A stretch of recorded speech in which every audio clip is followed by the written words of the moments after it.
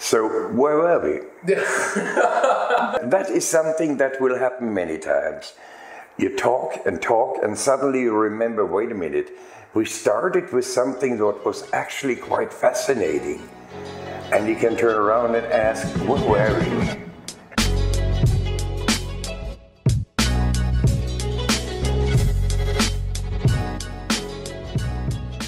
It's never going to be boring.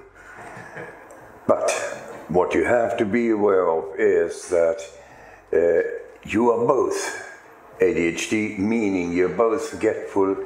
You will start conversations. You will not finish those conversations because meanwhile, while you say something, he already has something else on his mind.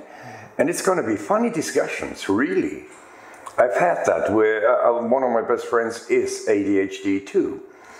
Now, we're both old timers, so I mean, he's 78 and I'm 72. So when he starts talking, I just let him talk. And, well, nothing is going to happen because after about 2 sentences, he's forgotten what he was talking about and talks about something completely different. This guy is hyper intelligent. One moment we can talk about UFOs, and the next we can talk about help to die, and it's Trump on its way. So this goes on when we're walking down, for instance, along the Paseo Maritimo, which is 7 kilometers, and he's pushing me those 7 kilometers and talking all the time.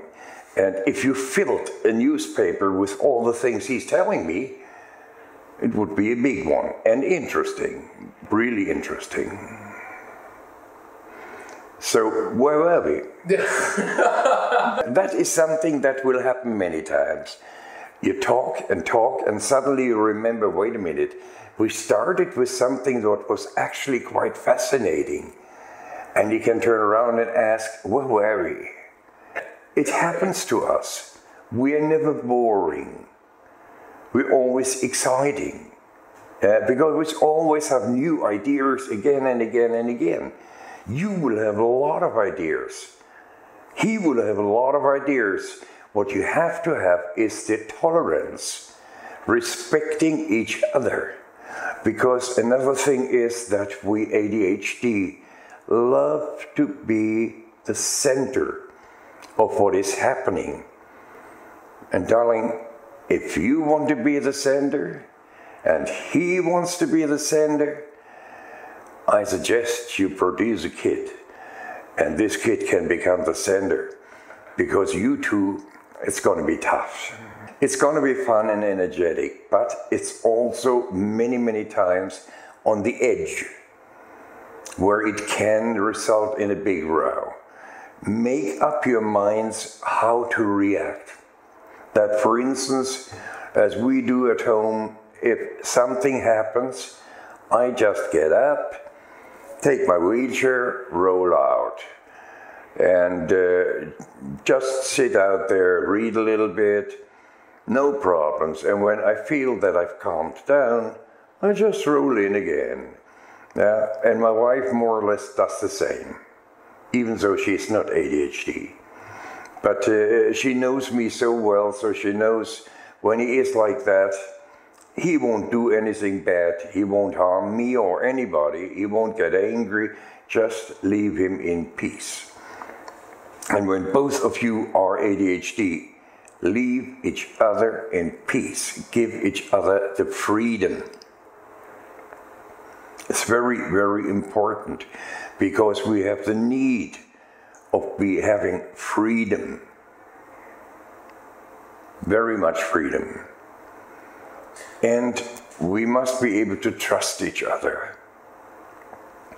Don't come with stuff that can be wrongly interpreted.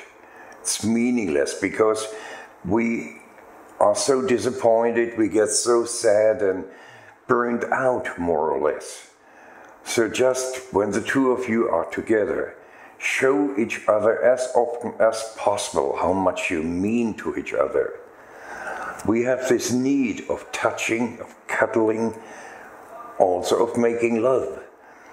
not just once, but maybe quite a few times during the week. And we feel rejected very easy. It's just we're building on everything. We're so hypersensitive.